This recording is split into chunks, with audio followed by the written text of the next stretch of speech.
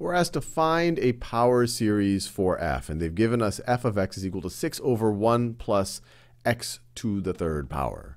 Now, since they're letting us pick which power series, you might say, well, let me just find the Maclaurin series, because the Maclaurin series tends to be the simplest to find because we're centered at 0.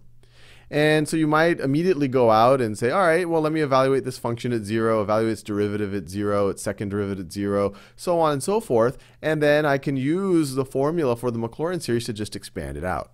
But very quickly you will run into roadblocks, because evaluating this at x equals 0 is pretty straightforward. Evaluating the first derivative is pretty straightforward. But then once you start taking the second and third derivatives, it gets very hairy very fast. You could do a simplification where you could say, well, let me find the Maclaurin series for f of u is equal to 6 over 1 plus u, where u is equal to x to the third.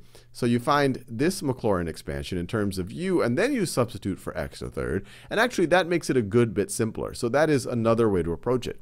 But the simplest way to approach it is to say, hey, you know what, this form right over here, this rational expression, it looks similar. It looks like the sum of a geometric series. Let's just remind ourselves what the sum of a geometric series looks like.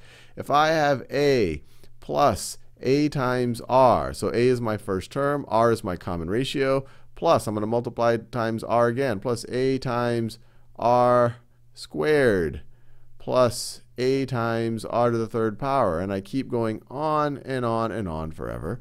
We know that this is going to be equal to a, our first term, over 1 minus our common ratio. And this just comes from the sum of a geometric series. And notice that what we have here are f of x, our definition of f of x, and the sum of a geometric series look very, very similar.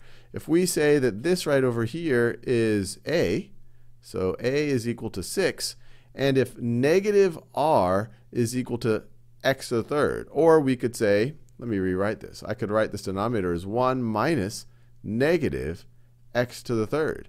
And so now you can say, okay, well, r could be equal to negative x to the third. And just like that, we can expand it out. Well, if a is equal to 6 and r is equal to negative x to the third, well, then we can just write this out as a geometric series, which is very straightforward. So let's do that. And I will do this I'll do this in this nice pink color.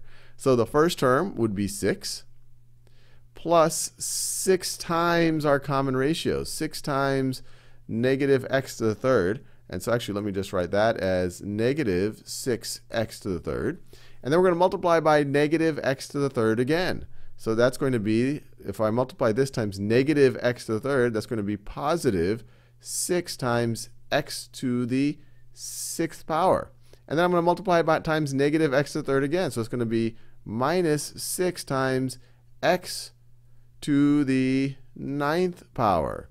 And I'm going to go on and on and on. So it's going to be, and then I could keep going. I'll multiply times negative x to the third. I will get 6x to the 12th power. And we can go on and on and on and on forever. And so the key here was, and this is the Maclaurin series expansion for our f of x, but the key is to not have to go through all of this business and just to recognize that, hey, the way this function was defined is it looks a lot like the sum of a geometric series, and it can be considered the sum of a geometric series, and we can use that to find the power series expansion for our function. This is a very, very, very useful trick.